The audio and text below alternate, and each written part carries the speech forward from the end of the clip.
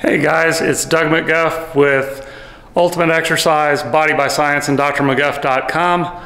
I'm just giving my new video camera and microphone setup a tryout here.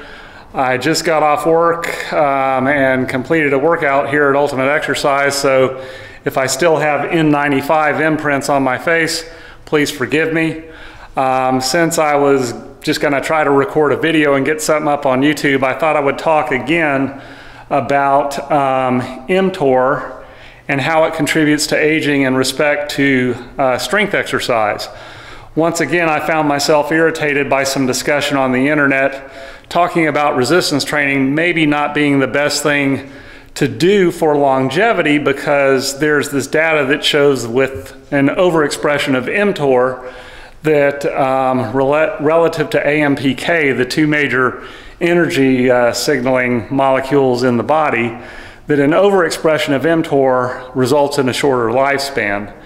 And it is well known that strength exercise upregulates mTor. But I think that what happens is when you look at this, and I think the reason people are misinterpreting this is that they are dropping context here. How mTor is stimulated is very important as to whether it has a negative or a positive benefit towards longevity and health.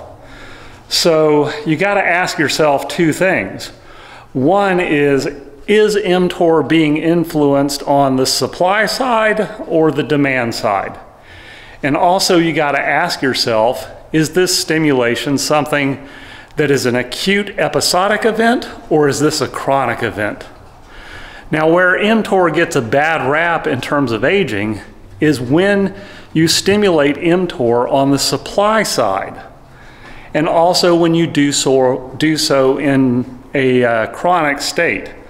So when you push mTor through excess energy intake on the supply side, and you do that chronically upregulates mTor in a way that is negative towards lifespan and health span. However, if you upregulate mTor on the demand side, and you do so very acutely, that has very positive benefits towards longevity, because what you're doing is you're creating a demand for mTor to be upregulated to process energy to replace the energy that you have removed from the body, and to replace senescent and dysfunctional proteins that are being turned over in the body. So when you stimulate mTor from the demand side, that's a very helpful and healthful thing that promotes longevity. Also, you got to remember that mTor stimulated by resistance exercise is a very high spike that is acute. Human health is very much dependent upon intermittent, episodic, remarkable events. And strength training is such an event. It's very intense, it's very episodic, and it creates an acute spike in mTor, as opposed to stimulating mTor on the supply side with a chronic overabundance of food and energy.